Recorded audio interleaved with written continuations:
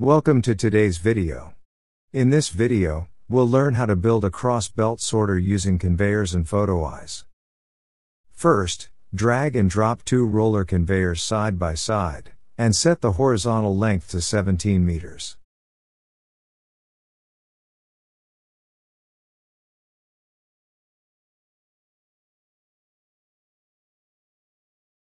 Next, add a curved conveyor to connect the two roller conveyors. Adjust their alignment, then use the Join Conveyors option to connect them.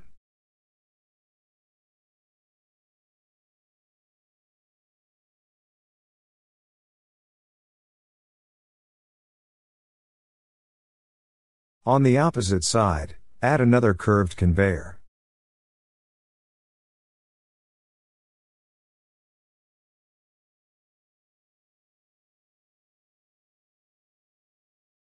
Now add one intersection conveyor with a length of 9 meters.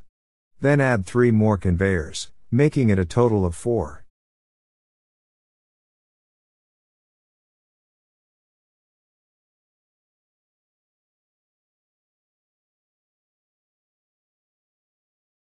Do the same on the opposite side, add 4 conveyors there as well.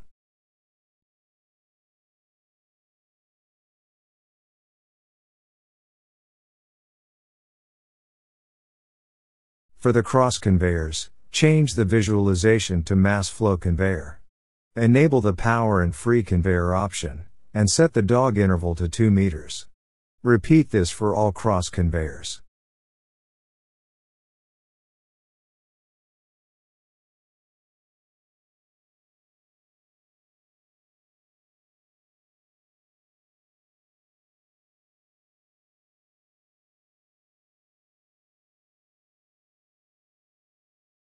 We are only changing the visualization settings for these conveyors.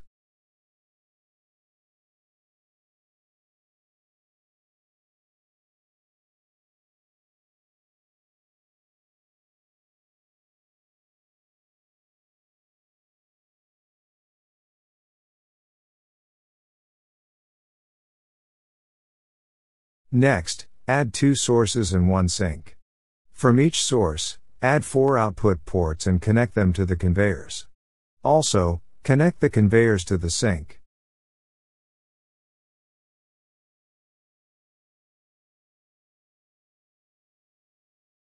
In the source properties, change the flow item to tote. Update the arrival schedule and edit the table to produce 30 items.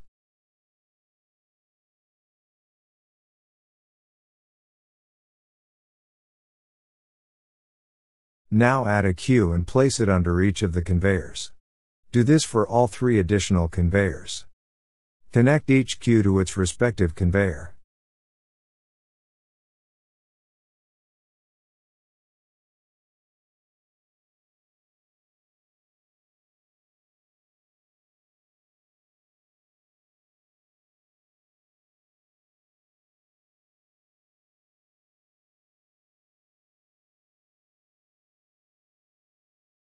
Go to the flow item bin and change the tote size.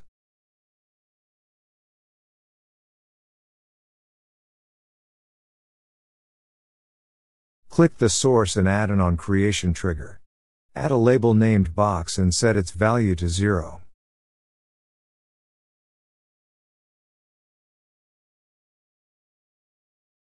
In the second source, set the arrival time to 0 and the time interval to 10 seconds. Here also, add an on creation trigger. Choose set label and color, and change the value to 4 so that 4 SKUs will be created. In the output, select port by case and add 4 cases. This ensures each SKU is sent to its corresponding conveyor. Now add 2 photoeyes, 1 on each conveyor, as shown. In each photoeye, add both on cover and on uncover triggers.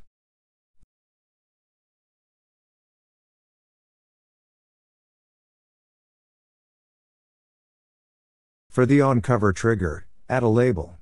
Set the object as current, the label as tray, and the value as item.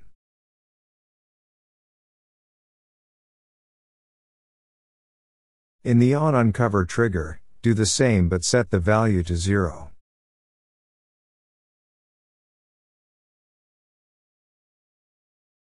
In the other conveyor, add on-cover and on-uncover triggers again. In the on-cover trigger, assign the label just like before and also add another trigger to stop the item.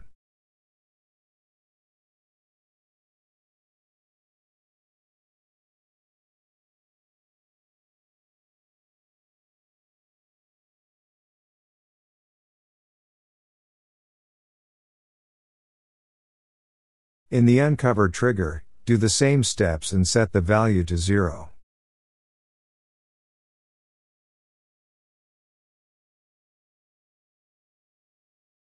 Click on the photo eye and open the custom code under the on-cover trigger. Add the code shown in the video. This code takes the reference of the box, then uses an if condition to check whether the box is present. If it is, the object is moved into the tote using the code.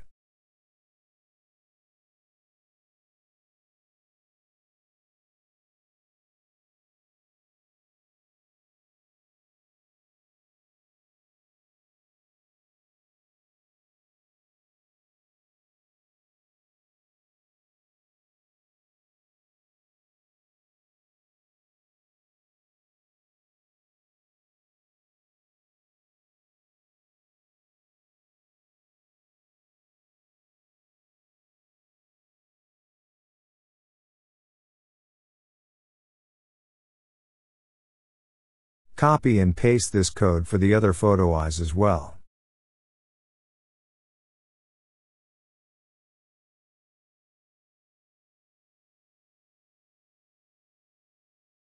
You only need to update the photo eye reference in each custom code.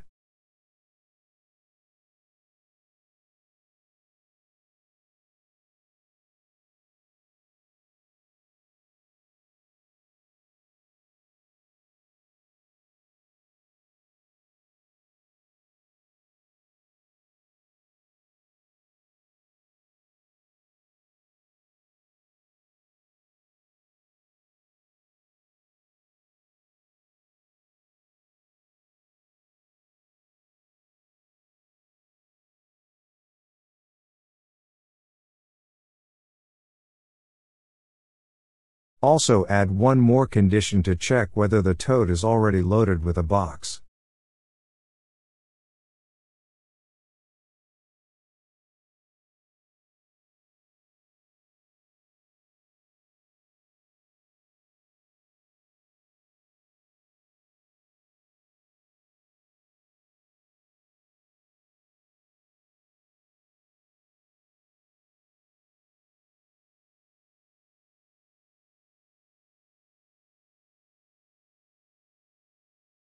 On the opposite side, add one photo eye on the conveyor. In that photo eye, add an on-cover trigger and insert the code to first check whether the box is present or not. If it is present, store that value in the SKU label. Then, add a condition: if the box type is 4, move that item into the queue.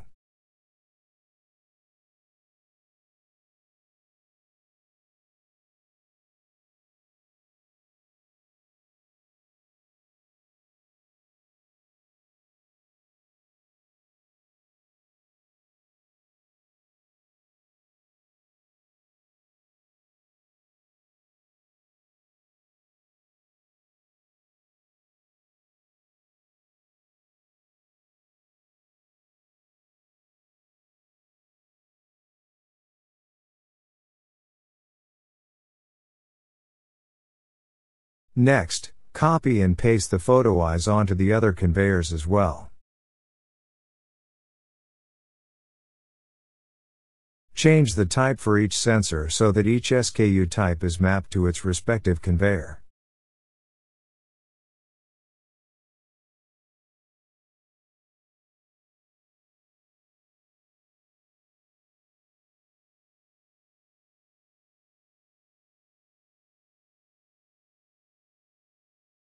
Now, in the same condition, change the queue where the item has to be moved.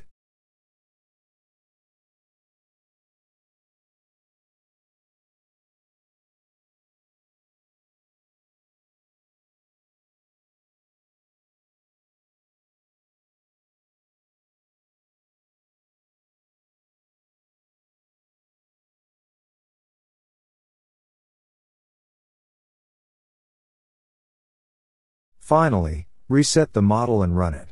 You can see that totes are moving, each box is moving into a tote, and the items are being delivered to the opposite side. These totes will continue looping, and the items will be loaded and delivered continuously. If you're just getting started with FlexSim and want to build a solid foundation, do check out our basic FlexSim training, a beginner-friendly, self-paced course that covers everything you need to know to start building your own simulation models with confidence. Check out the full details on our website. We'd love to have you on board. Thanks for watching, stay tuned for more videos, and happy simulating!